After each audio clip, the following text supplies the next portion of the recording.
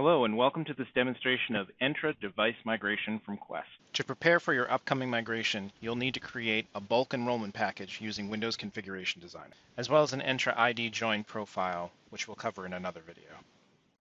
First, we'll download the device agent. This is an MSI file that can be deployed however you deploy package software, either through group policy, SSCM, or Intune. We've switched over to our user's workstation so we can deploy the device migration agent manually. Typically, this is done via group policy by creating an installer package, but for the sake of this video, we're going to do it manually.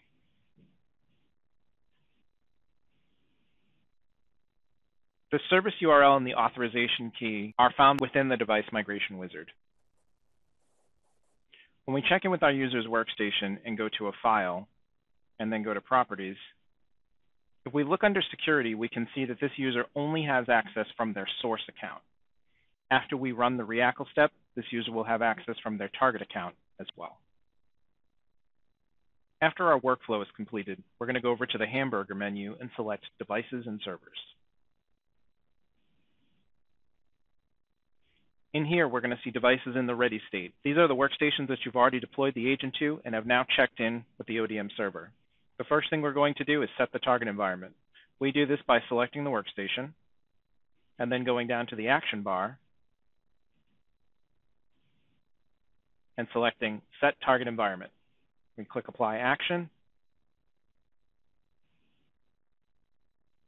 set the target environment, and click Apply. Now that we've set the target environment, we're going to select our workstation and run the reackle step.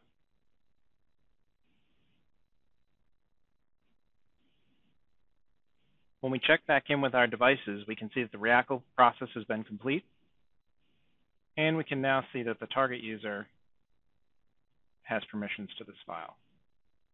Okay, now that our reackle step is complete, let's go ahead and migrate this machine. We select the machine, and then scroll down to Entra ID cutover. Click Apply. This is where we give it the name of that Entra profile that we created. And now we're ready to migrate.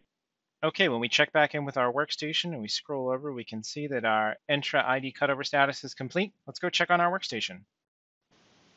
Okay, now that the machine has come back from reboot, I'm going to log in. And everything is exactly the same the way I left it. I'm going to run this dsreg command, and you can see that this machine is now only Entra joined. This concludes our demonstration on Entra device migration from Quest. Thanks for watching, and have a great day.